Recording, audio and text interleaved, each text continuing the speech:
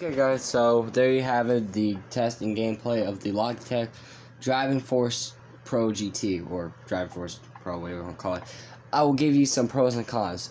Pros, it's a very good steering wheel. The rubber on the wheel is much better. Plus, with the additional buttons on the wheel, gets you through the game much faster.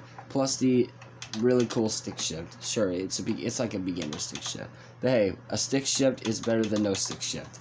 The cons, I was gonna drive this in manual, but since apparently, cause the gear shift wasn't working, I tried shifting up and down, while I was doing manual, it wouldn't work. I had to use the D-pad, and then maybe some of the, I was trying to figure out which button. Yes, I did go into the settings, try to configure it, even when I did do that, the gears weren't shifting, so either way, I just went to automatic and, just did it by itself, so I wouldn't bore you guys that much, but, not that I don't want to bore you guys, but, so yeah, I guess, I don't know, I guess the thing is, this may work with games that were currently, supposed to be made for the game, while others, with the early and late, maybe, late PS3 games may not work as much as they do on other games.